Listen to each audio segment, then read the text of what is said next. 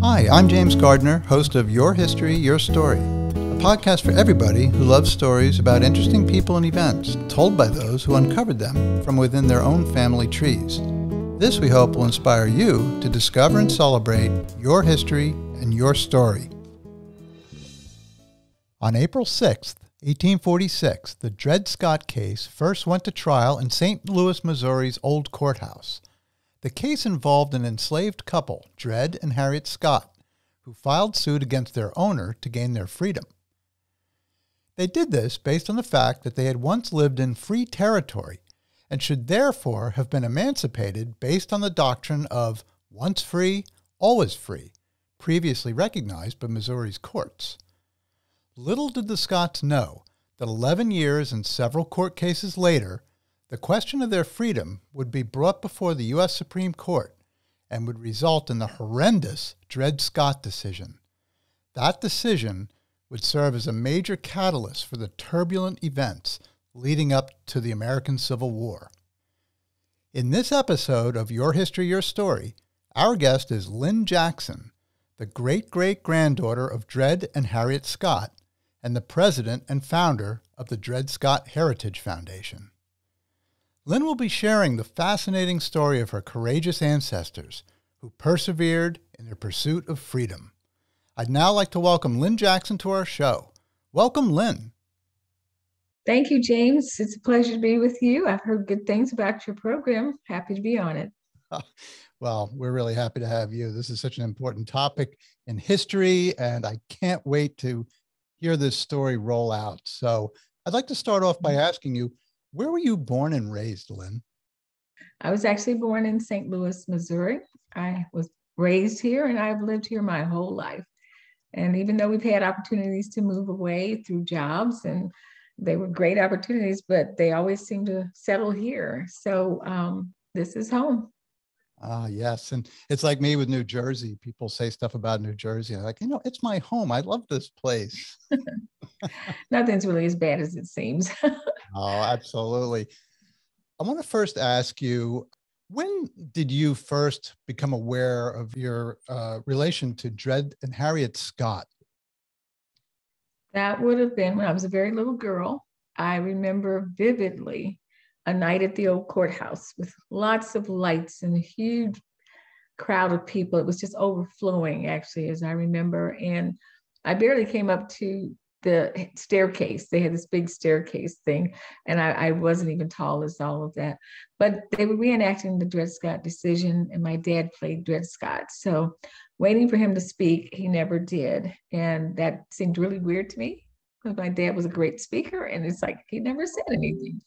But I remember that night vividly. And it turned out that it also was in Ebony magazine.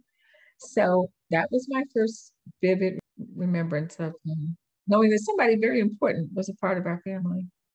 So your dad didn't have to worry about memorizing any lines or anything? No, but he didn't need to. He's a great orator. So tell us about who Dred and Harriet Scott were and the important role that they played in American history, Lynne. Well, Dred and Harriet both were born in Virginia. Although they didn't know each other there, they actually met and married at Fort Snelling in the Wisconsin territories back then, which is now St. Paul, Minneapolis area. And Fort Snelling was a major place. Dred was owned by Dr. John Emerson. She was owned by Major Lawrence Tolliver, an Indian agent and a justice of the peace. So their marriage actually was sealed with a wedding, which is an unusual thing. The wedding and them being married also played a role in them being able to prove that they had been freed. Mm-hmm. But that's a long story. And yet they ended up in St. Louis. Dr. Emerson dies and his widow owns them. She would not give them their freedom. And so on April the 6th of 1846, they felt they had no choice but to go to the old courthouse and file for the freedom that they had. The freedom they had based on a rule that said if you were ever in free territory, which Fort Snelling was, as well as Illinois, where Dred had lived, that you were always free. But Mrs. Emerson wouldn't give them that freedom. So as a backdrop to April 6, 1846, filing to prove and request their freedom to the courts. It took 11 years and 5 trial proceedings for them to find out from the US Supreme Court that they had no rights that whites were bound to respect, and that not only they, but all people of African descent were not considered citizens, and therefore they would never be free. They had no rights. It was an incredible decision that actually went further. It brought in the Missouri Compromise and threw it out throughout the Northwest Ordinance and allowed slavery to be from coast to coast, as it were. And this was just an incredible, if you will, gasoline on the fire, because the North and the South really went at it. And a very important thing that I found in my research was the secession papers, which shows all the newspaper articles of how it was responded to, the North and the South. Very interesting. But the case itself, on March 6th of 1857, was that worst decision of the Supreme Court. Has been deemed many times called that this decision was a major catalyst to the Civil War, which was already kind of brewing in the background, but this just really just socked it. And so there was the war and there was freedom. And after that came the 13th, 14th, and 15th Amendments within a year and a half. And they're also called the Dred Scott Amendments at times, because it all came out of Dred Scott. And the 13th abolished slavery, the 14th gave citizenship to former slaves, and the 15th gave Black men the right to vote. So the impact of the case, it was very clear that the nation was torn asunder for sure. And we all know that the South seceded and Lincoln became president. By the way, he was getting ready to get out of politics, but the case decision just turned him around. And he became our 16th president that got us through that terrible time. So the Dred Scott decision, from what I've read, was a major issue with Lincoln when he ran for president. This is something that was an important thing. And then when he was elected, the Southern states felt that, oh boy, we're going to be losing our rights now. And that created more friction between the North and the South at that point. Oh, absolutely. And on the other hand, if Lincoln had lost and the Southern candidate had won, there may not have been a Civil War and slavery may not have ended till who knows when. So who knows when. Now, you said the first lawsuit was filed by Dred Scott in 1846, but the Supreme Court decision wasn't made until 1857. That's 11 years that Dred and Harriet Scott persisted seeking their freedom. That's amazing. It is. And that's the backdrop of the story that people don't always hear. This family with 2 daughters, and they lost 2 sons, but the family itself went through this ordeal for a long time. And they made a lot of personal sacrifices. And I always draw attention to the fact that they could have easily stopped after 6 years when the Missouri Supreme Court denied them their freedom, after having had a history and a pattern of precedents of giving freedom to slaves who were in this situation. And so surely by going to the Missouri Supreme Court, they'll fix this. But no, they did not. And by the way, they did get their freedom once by a jury of 12 white men, but immediately Mrs. Emerson appealed it. And so that's how it ended up going to the Missouri Supreme Court, and on it went. But yeah, just thinking about their personal lives and what they had to go through, and I won't have time to go through all of that here, but it was outstanding to me. And again, I say they could have stopped in 1852, but they didn't. And that's the thing that impresses me the most. Yeah, I'm just thinking, how was it that it got to the level of the Supreme Court of the United States? Roswell Field found the diversity clause. Specifically, the diversity clause says that if you are going to sue someone in another state, then you can take your case to a federal level. And Dred and Harriet had sued Mrs. Emerson, but she left her business to her brother, John Sanford, who lived in New York. And so she went off to seek her fortunes, find a new husband, but her brother's name is on the Dred Scott decision. Dred Scott v. John Sanford. So that is how it got to the Supreme Court, because it got to the federal level. And it was pursued by Roswell. And it was argued by Montgomery Blair, who was the attorney in Washington, D.C. The Scotts and Roswell Field were in St. Louis. And you'll sometimes see people showing that Dred and Harriet were on the steps of the Missouri Supreme Court.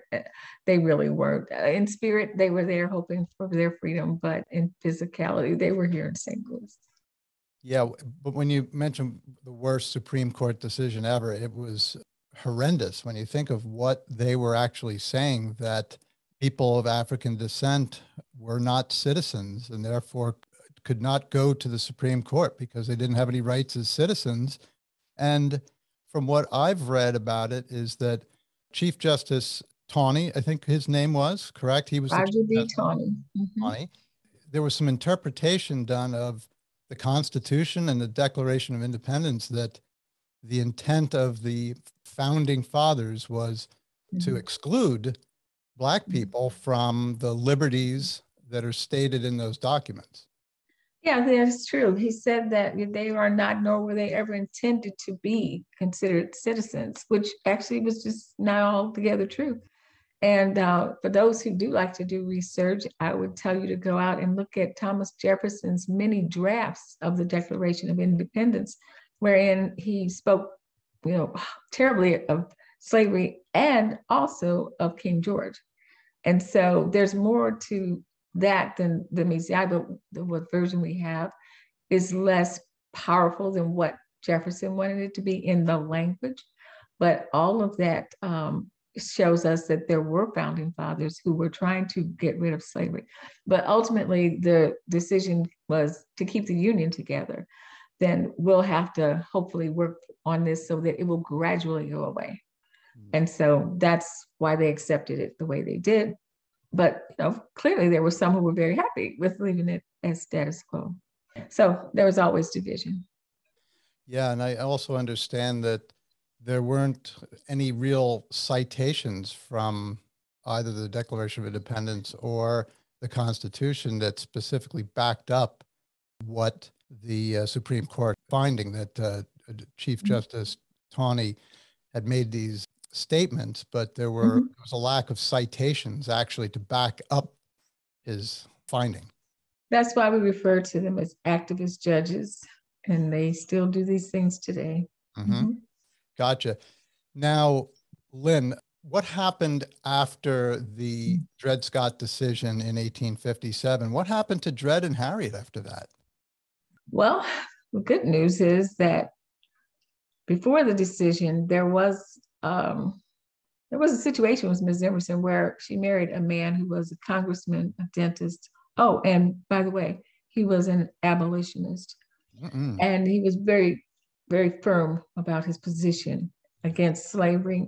She did not tell him she owned any slaves, let alone Dred Scott.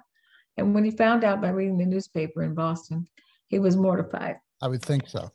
I would think so. And just imagining the conversation they may have had, but it was within his heart and soul to not be a slave owner. And because his wife owned slaves, he owned slaves.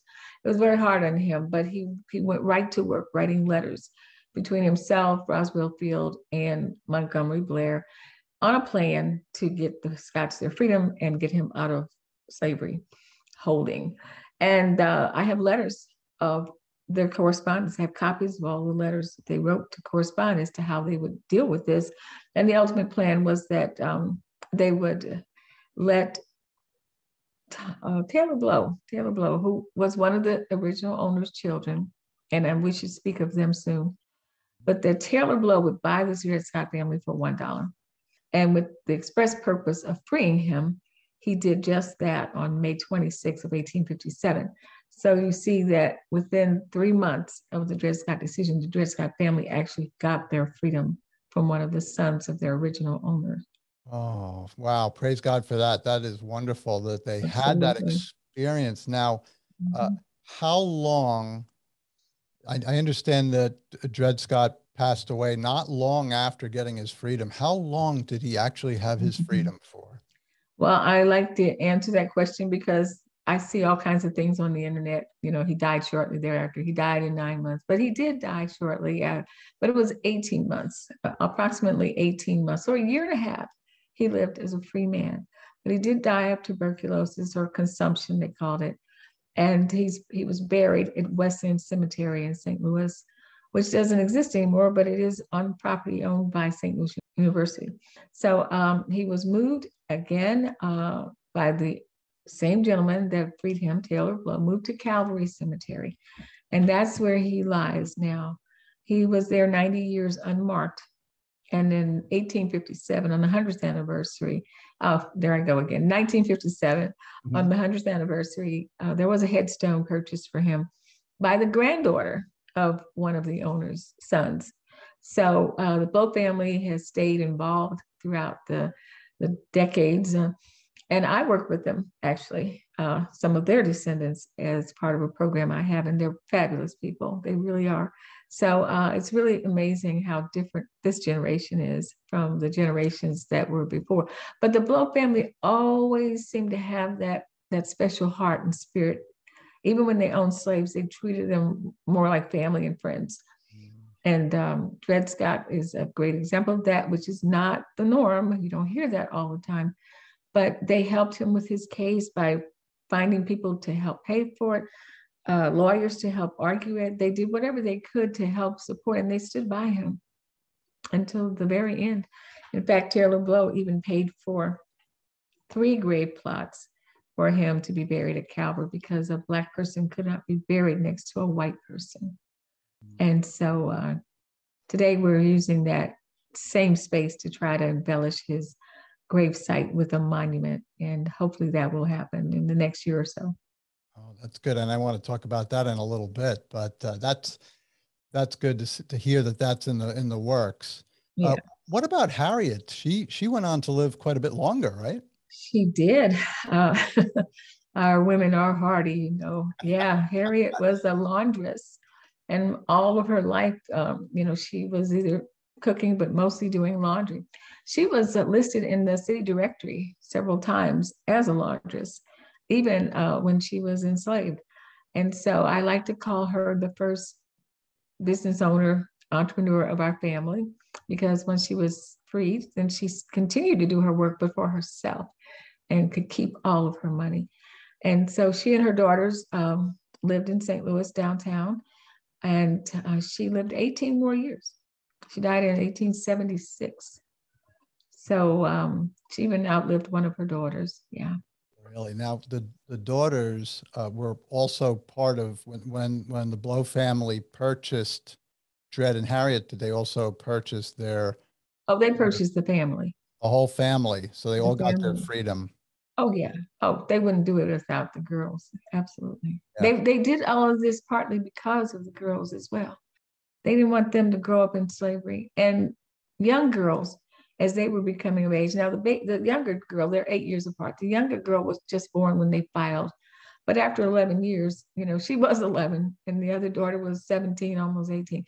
But it would be nothing for someone to come and just purchase the girls and sell them, because they were becoming of age to where they could bear children, and this brought in more property for the slave owner. And so there was a phrase called, the girls would be likely to bear children. And so they were looking for those kinds of young ladies, and Dred and Harriet were trying to protect their girls from that. And I'm sure that Dred and Harriet that's why they were sticking to it and very persistent, was right. So that not only would they to get their own freedom, but their daughter's freedom. And what a terrifying thought to think of your children being sold out from underneath you. It is absolutely horrifying, horrific. It's totally, really unthinkable. You have to press into that thought to get it, but it's not a good thing at all. No. And yet it happened so much.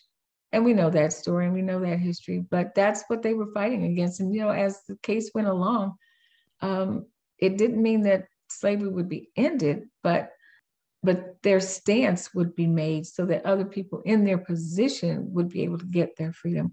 And hopefully, ultimately in time, that it would end and, everyone could have free. But it was a hard decision. They did some special things to protect their family. They made some serious sacrifices. So I'll talk about that shortly too.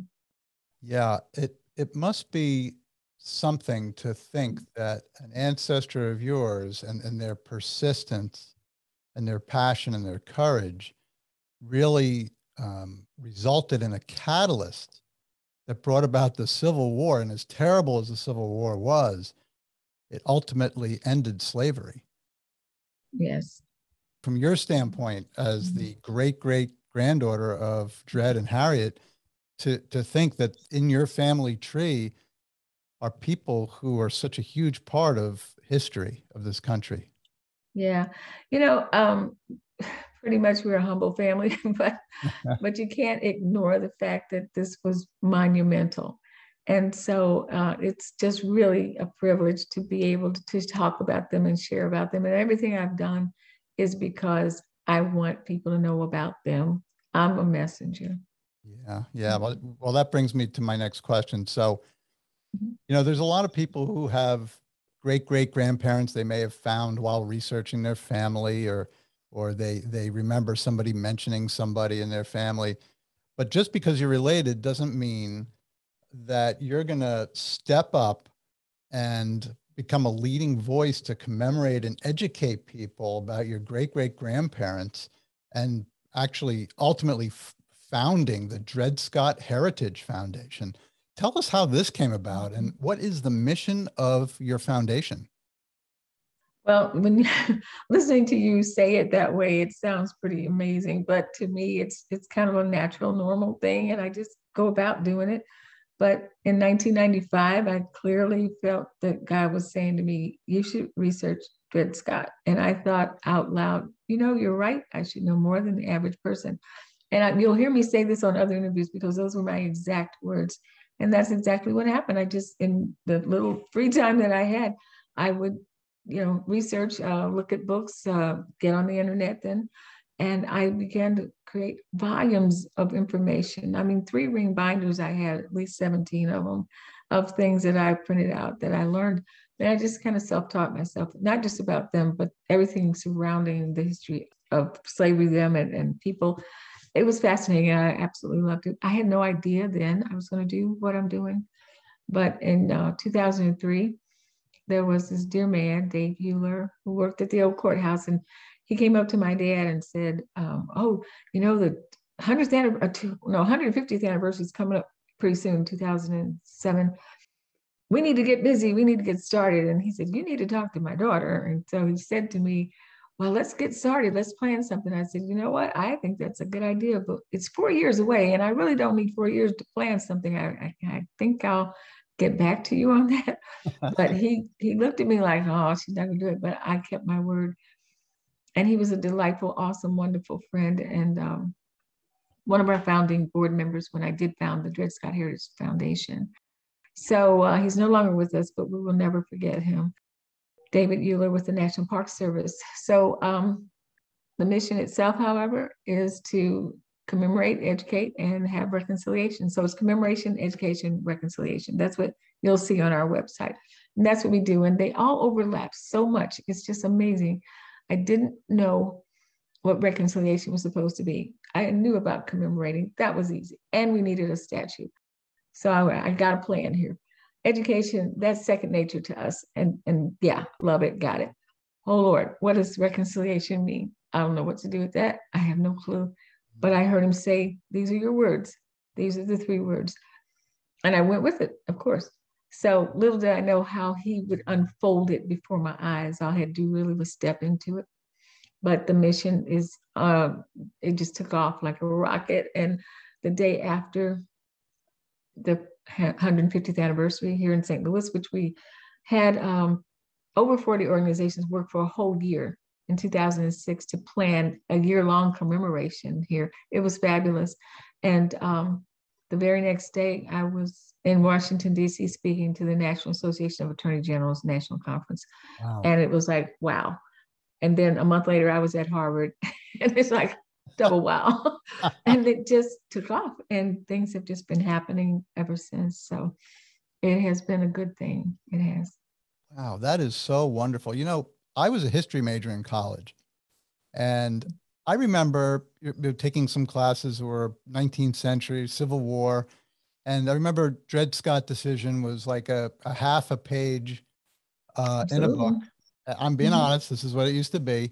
Mhm. And, going forward, even though I love history, I knew it was an important decision. It was sort of one of the catalysts towards the Civil War, but I didn't know the whole background of it. I didn't really, dig into the fact that it was an 11-year process, that, that the ownership had changed during those times, or during the lives of Dred and Harriet, and ultimately how it tied in, the decision tied in with the Missouri Compromise being declared Mhm. unconstitutional, and Mhm. all those things. And, Abraham Lincoln's passion for, fighting against it, and ultimately the Civil War. So I am just so excited to have met you. And in preparing for this podcast, I've been really reading up, and I've been watching YouTubes, and I've been listening to interviews with you. And I'm so excited to be able to share this with our listeners. Thank Well, I you so much. appreciate it. Thank you, James. Yes. So, what are some of the major successes you feel that you've had through the foundation?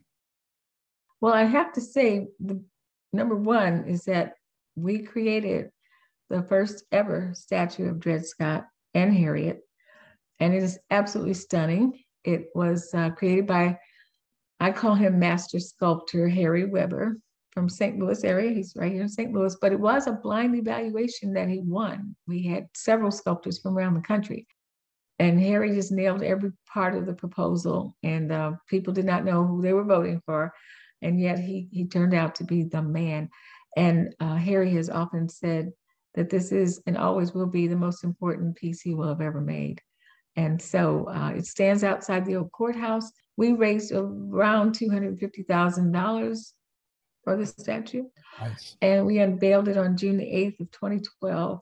And it stands on the east side of the courthouse and looks toward the arch. They themselves are looking east and north, both directions for freedom. And it's charming, it's wonderful. And it has changed the whole sense of what the old courthouse is about. There was a time when it was just St. Louis history, but it will always be St. Louis history, but they had not ever given great due enough to the Dred Scott decision. They would mention it, Yeah. but even when I would go there as a child, there was maybe one plaque with his picture on it when you come in. And after that, it was the old courthouse. Now he's going to have his own wing of the courthouse, as they are closed for a couple of years for total renovations. And one of those renovations will be a room for Dred and Harriet Scott. Oh, congratulations on that. That is fantastic. I'm so glad to hear that. We're thrilled. We really are. Oh, wow. When you go to visit there, you must get goosebumps, huh? Well, it's kind of like my second home when it's open. I'm there a lot.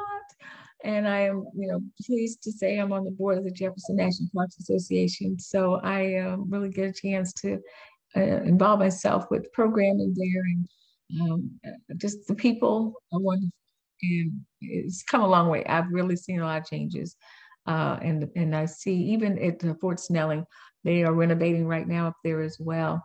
And I'm a part of that exhibit that they're creating because Dred Scott lived there, and it's very important. Fort Snelling is almost one of the major foundation stones for his case, that he lived in that free territory. But again, they had not played up the history of the slaves or the Native Americans or even the Chinese that were there. And all of this is changing.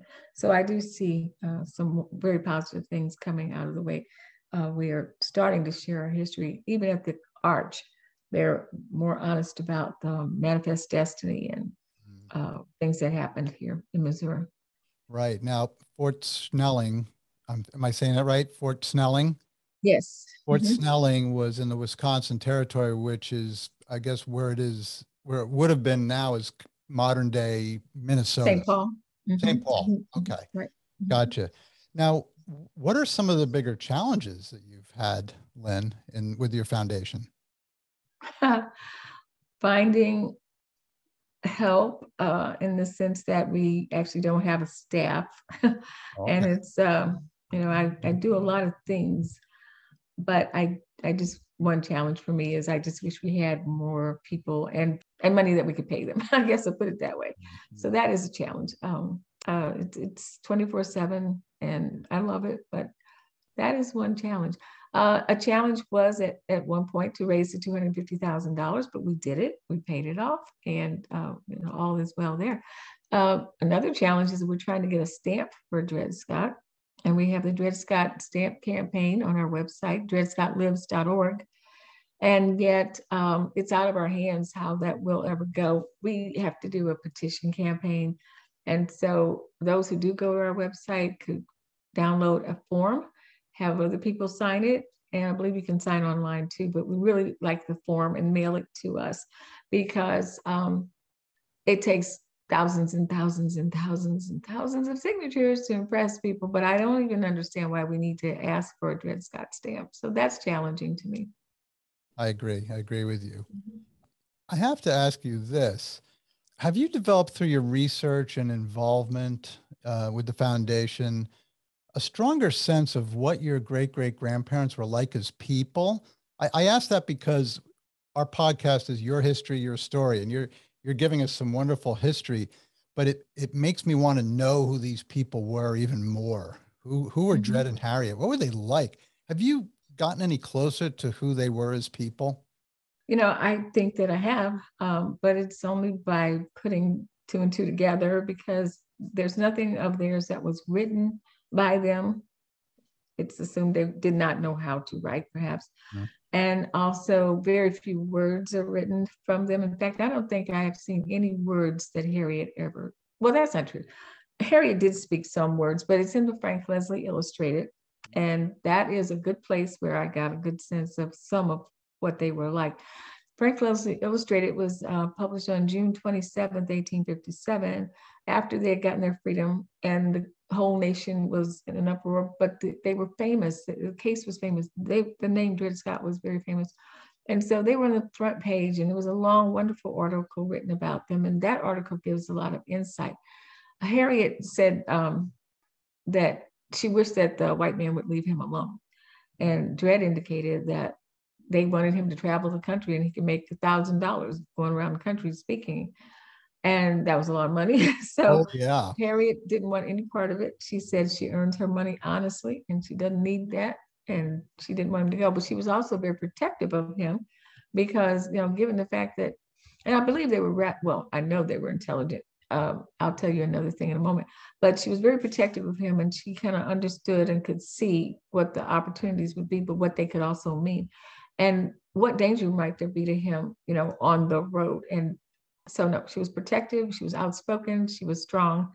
And so I think her personality kind of permeate down through the family because there's that strong-willed woman is still here today. And alive and well. A few of us, Yeah, so she's my great-great-grandmother.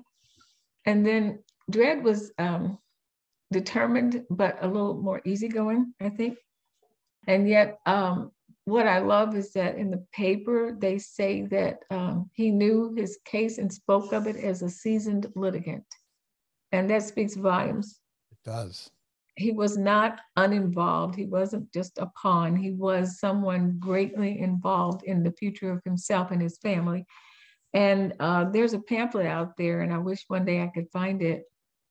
It could be in Library of Congress, I just don't know. But the lawyers wrote a pamphlet soliciting help for a lawyer in DC to take his case before they got Montgomery Blair. And I've never seen this document, but there are references to it as well as quotes from it. And in it, Dred says, in his own words, they wrote, is there anyone out there would help a poor soul who needs, help with this case? That's me paraphrasing. But in first person, he appeals for someone to help him, not just, hey, we got Dred Scott over here, anybody want to help him? So he was involved in that pamphlet. He spoke for himself.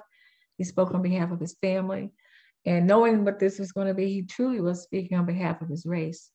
Yes, he was. So I think that, again, not afraid to send that out, not backing down from being a part of it.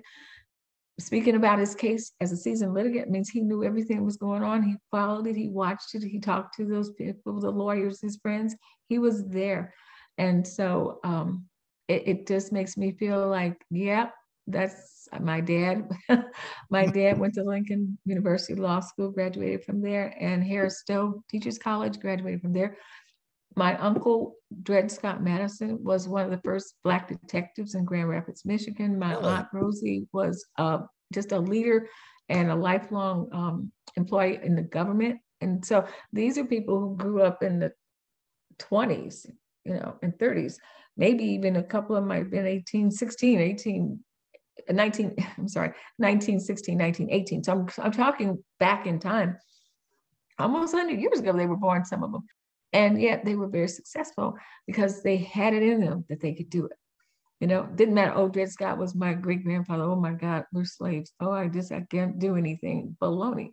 No, we all can do everything we choose to do and determined to do. And they did. And so I think that strong willness was a part of them. As you indicated, they went through the 11 years.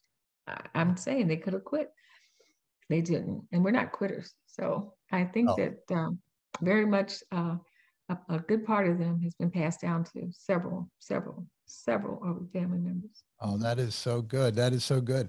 I couldn't help but think of this while I was reading up on the Dred Scott story. So 11 years of litigation, in effect, suing their, quote, owners, unquote.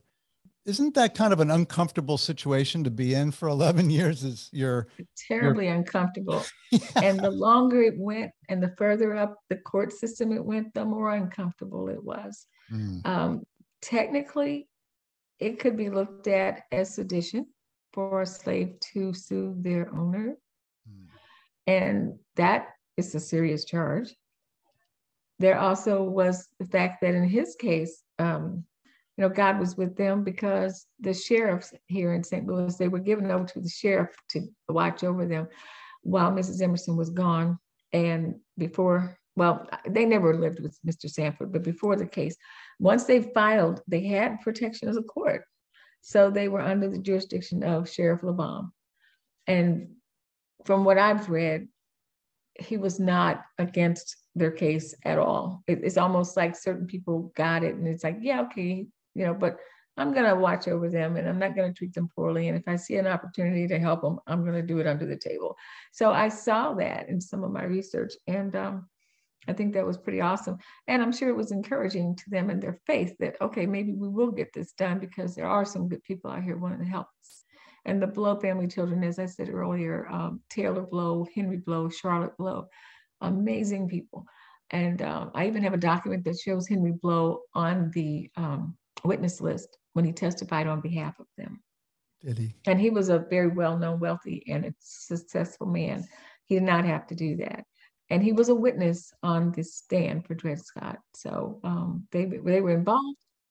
And yet at the same time, they were ribbed and, maybe poked fun at or castigated for helping slaves. That wasn't something that they could get around. Yeah, he might have had a few neighbors giving him the cold shoulder, at least, right? At the least, right. Mm-hmm. Yeah.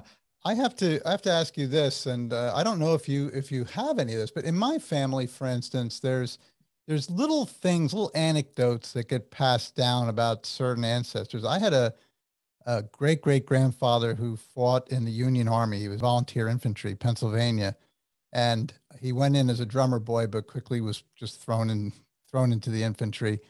And later on, it was passed down to me that when he was an older man, he was a practical joker, and he used to play jokes on other people. But if they played a joke back, he didn't think it was funny. And I had a great uncle. I had a great uncle who said to me once, he had his drum from the Civil War up until like the 1950s.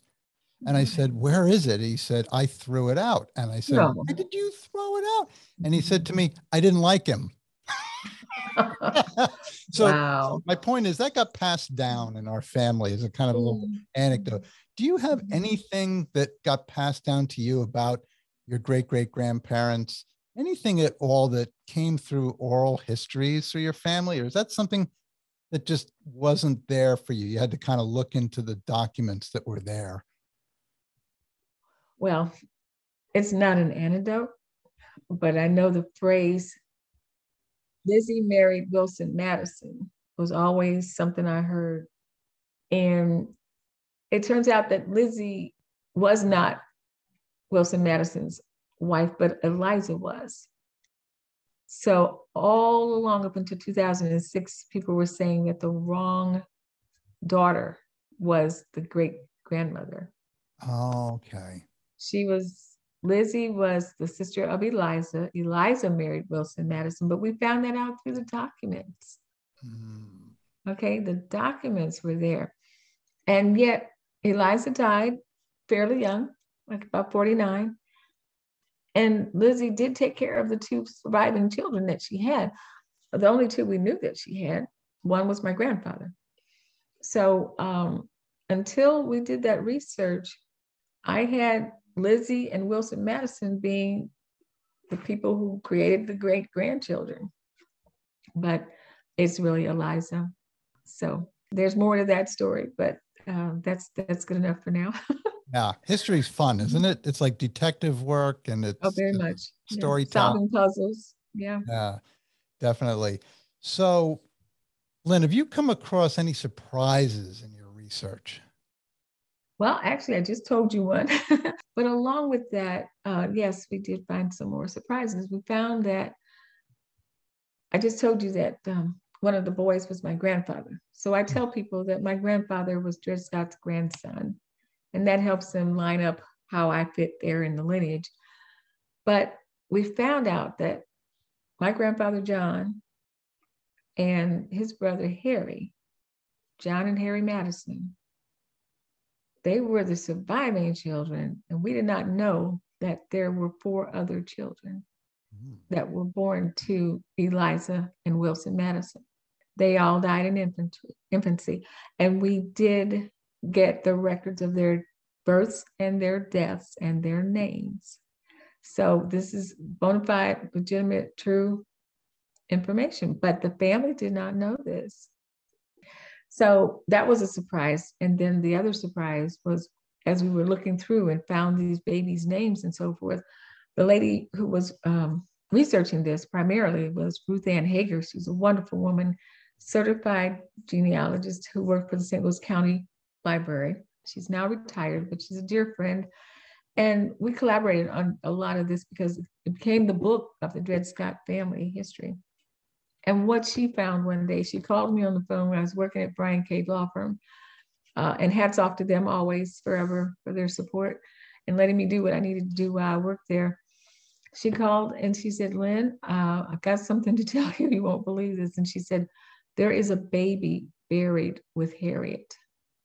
Really? And I went, what? And this was before we knew that there were other children and we were discovering them. And she said, yeah, the records show that her grave was open and this child was interred on a certain date and so forth. So it was like, wow, unbelievable. So then she calls me a few days later and she says, are you sitting down? I go, yeah, what now? She says, there's a baby buried with Dred. Dred Scott has another grandchild.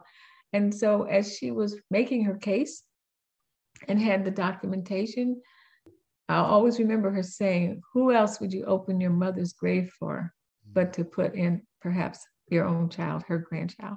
Oh. And so the records do show that, and that is what we believe happened. Mm-hmm. Those are definitely interesting discoveries for certain.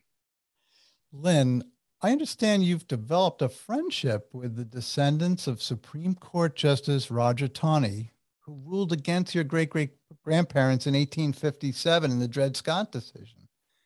Can you tell us about how that came about? Well, that's an odd rumor. My word. Yeah. Well, it's actually more than a rumor. It is totally true. I do know them. And it's a beautiful story. I had always wanted to meet someone in their family because I had a program that they fit into very well, but I couldn't find them. And I always said, if I ever do find them, it's probably going to take about a year or two to warm them up to the idea of working with me and being out there and all of that. And, you know, Tawny was never liked, but as the last few years, it's been really rough on him, the judge. So I'm just, going along doing my thing. And on a week that was one never to forget. I had 2 Saturdays in a row where some amazing historic things happened. But on the Wednesday between those 2 Saturdays, I got an email from a young lady who said, "Hi, my name is Kate Tawney Billingsley. And I wrote a play about Dred Scott descendant and Judge Tawney's descendant meeting over coffee. And I wonder if there's anybody out there that I can invite from the family to come and see my play." And the play was in New York. When I saw that email, I just collapsed almost. It's like, are you kidding me? They found me. They're inviting me to New York to see a play about us, us. It's like, oh my goodness. So yes, I went and I saw this fabulous play, but I met these wonderful people. Charlie Tawney, her father, Kate, and her mother, Carol, other members of the family. And the welcome to me was so warm. And so the play was probably the first day that I got there. I think, let's say it was on a Thursday and Friday. So I got there on Thursday, and she picked me up, brought me to where her dad was, and we all went and had a meal. We chatted, and they were just fabulously gracious and excited that I was there. And so we prepared for the play that night. There was a talkback session, but I didn't do the first night because I thought I should wait and see the play just to be sure. I don't have to say something I don't mean or say something mean. I wouldn't do that. But anyway, play was phenomenally awesome because the two descendants had not met. And I won't go into the whole play, but the conversation was powerful. And the words were there. And there was this conversation that had to be had. And this beautiful 31-year-old white girl put words in Dred Scott's descendant that just blew the audience away. And so the play itself was an icebreaker, if you will, within the relationship, which wasn't cold, but I mean, it was there. It was like, oh, they get it. They really do get it. And so the second night, the play was done again at the Actors Studio, I might add. And I was on the talkback session then. And it was a wonderful, wonderful, wonderful trip. And we have since talked and worked together and continue to do that. Kate has been to St. Louis for some programs we did for Judicial College, and her dad and I have been to several cities and done our talk in Virginia and Oklahoma and Annapolis. So one of the most important things that happened in our relationship is that Charlie offered an apology for the Dred Scott decision from him and his family. It was not solicited. It wasn't required. And he said he could do it or not. He was open to it, but he did choose to do that. And on March 6th of 2017, the 160th anniversary, in front of the statue of his ancestor, Justice Tawney, he offered that apology. And it was received by myself. It was in over 200 newspapers in the country, but it was honest and pure. I couldn't have accepted it unless I knew their hearts. You know, you mentioned, Lynn, about the play about the descendants of Chief Justice Tawney and Dred Scott's descendants having coffee. I'm going to come up with another situation. This is hypothetical.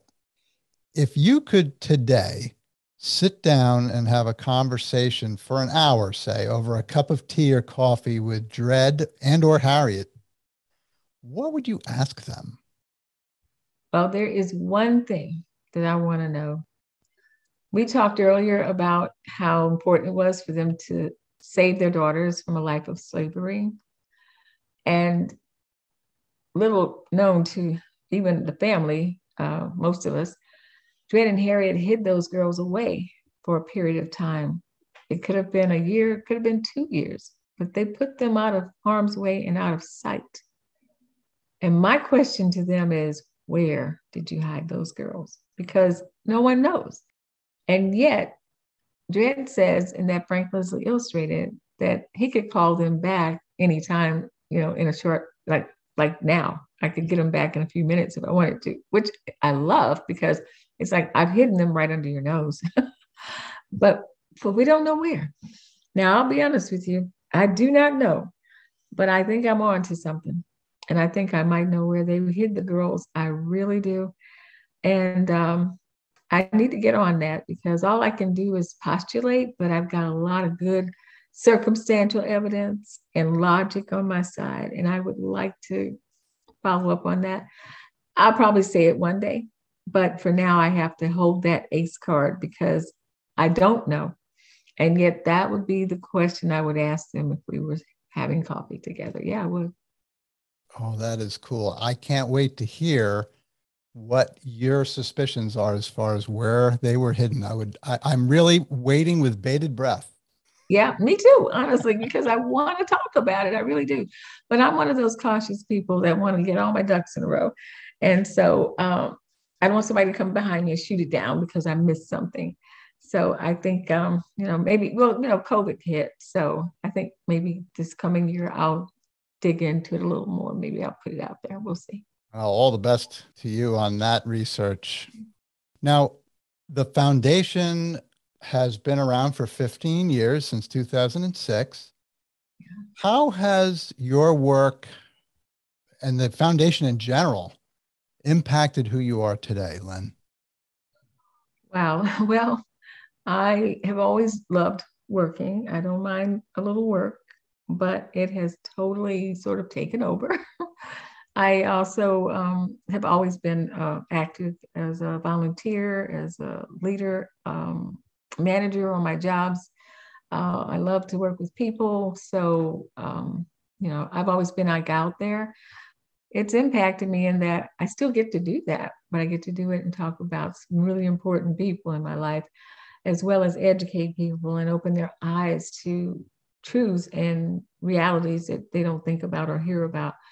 And so I think what it's actually done is it's kind of put me on the front lines of sharing and teaching and meeting wonderful people and having opportunities to be in places like the Attorney General's Conference or symposium at Harvard or something like that, or the Brookings Institute. I mean, these are places that I probably wouldn't have been had it not been for the story and the truth and the history that not only that we are recounting, but the history that we're making. Mm-hmm. So it has totally been a blessing, and I will do it as long as I physically can.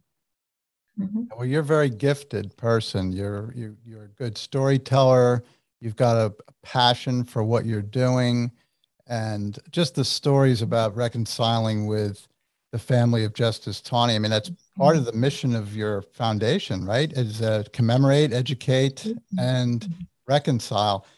I think that's a wonderful thing, and I really hope there's going to be such a great future for your foundation as time goes by, and I hope you're able to pull together more people and staff to accomplish some of your goals. I understand the foundation is working on a new memorial for Dred Scott. Can you tell us about that? Yes, thank you. I sure would love to. We actually, like I said earlier, one of the descendants of the Blow family purchased the headstone that's at Calvary right now. And it was installed in 1957. A Jesuit priest by the name of Father Edward Dowling found Dred Scott's plot numbers down in the basement there. And he said, wow, Dred Scott is buried in Calvary Cemetery. So that opened up a whole another vista of talking about Dred Scott. And yet at the 100th anniversary, there was a ceremony, and Mrs. Harrison from Pennsylvania purchased this headstone, which stands about 28 by 24.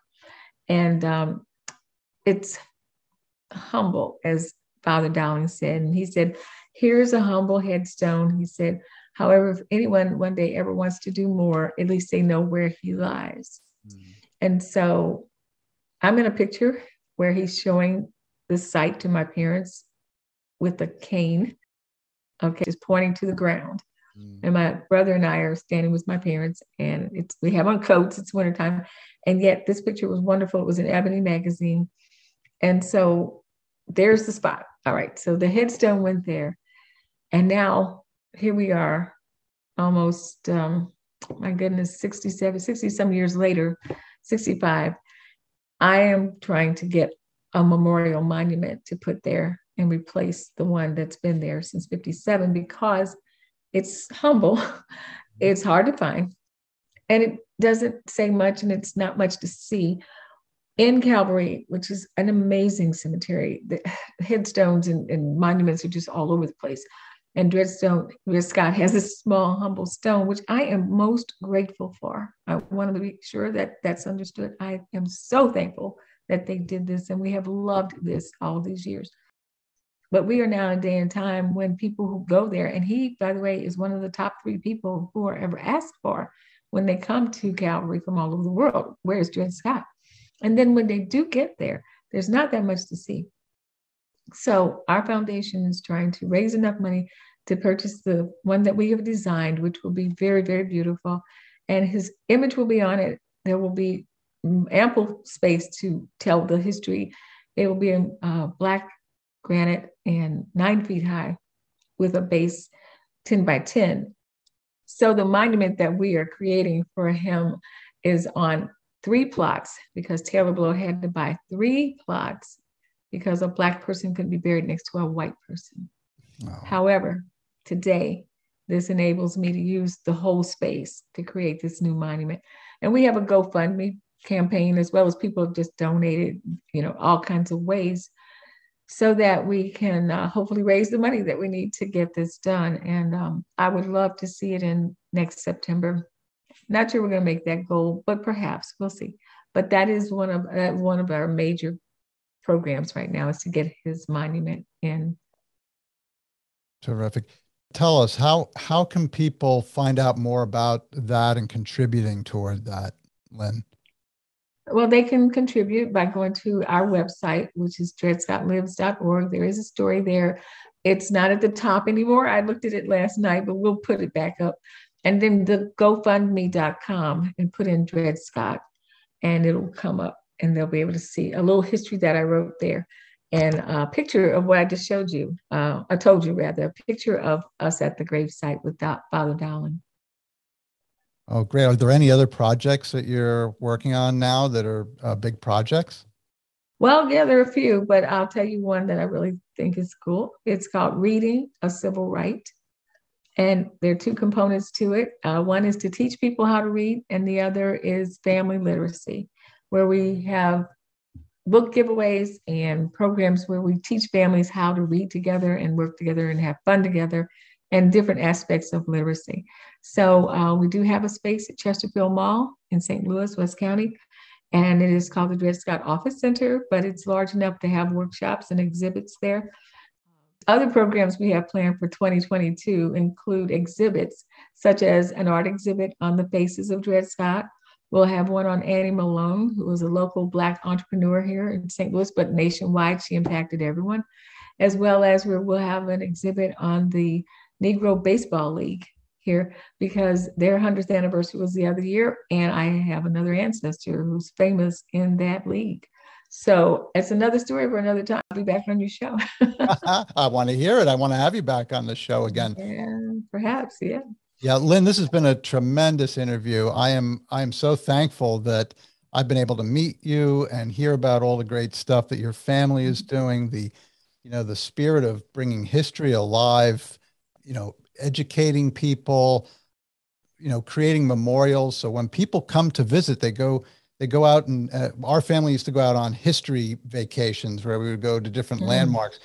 People going into the St. Louis area and saying, hey, where's Dred Scott buried? And then there'll be, think of a monument there and the history behind it, and people will want to know more about it. I think what you're doing is amazing. And the heart of reconciliation is it's just so wonderful to hear. Just one last time, could you give our listeners the name of your website in case they want to go online and find more information about you and your organization? Definitely. Thank you. Yes, we are at Dred Scott Lives, Lives, dredscottlives.org. We have an older website, thedredscottfoundation.org. We do not keep that one up, but it has a lot of information, wonderful history and background on what we've done over the last, from 2007 to 2017. And then the new one, Dred Scott Lives, picked up at 2017. And we keep that one as current as possible. And so and then GoFundMe.com if people want to donate to the memorial or read about it and donate. And so we'd appreciate that. Our email is the dredscottfoundation.org if they want to contact me. I also do speaking engagements and would love to come out and share this story in detail, which, we skated across a lot of good things here, but there's more to the story than we can get in this detail here. Oh, definitely. Lynne, I thank you for all you do, and I urge our listeners to contribute to the memorial and really look into all the things that you and the foundation are involved in. James, thank you so much for this opportunity. It was a pleasure to meet you as well. Thank you. Thank you, and have a great day, and God bless. God bless you. Bye-bye. Bye-bye. So, for all of our listeners, keep discovering and telling stories that inspire you and others. Have a great day. Thank you for joining us for this episode of Your History, Your Story. You can connect with us on Facebook and YouTube at Your History, Your Story, or on Instagram and Twitter at YHYS Podcast. We'd love to hear from you if you have any questions, comments, or a story to tell. Be well and God bless.